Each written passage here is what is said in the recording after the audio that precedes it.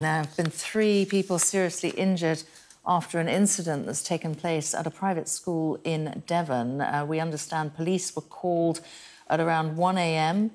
Because of a serious assault in Tiverton. They were called to a building on the site of Blundell's school in Tiverton following reports of a serious assault where it was reported that 3 people, including 2 students, had been assaulted and had sustained serious multiple injuries. They've been taken to hospital for treatment. A 16-year-old boy from Tiverton has been arrested on suspicion of 3 counts of causing grievous bodily harm with intent. Now, he remains in police custody at this time.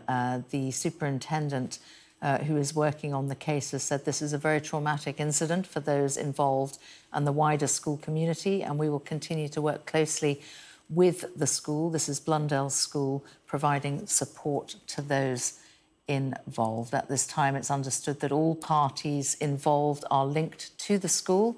I'm keen to reassure the community that there is no wider risk and we are not seeking anyone else in relation to this matter. They're continuing their searches and inquiries in the vicinity of the school, and they are in the early stages of their investigation. So 3 seriously injured, 3 students seriously injured after an incident at Blundell School near Tiverton in Devon.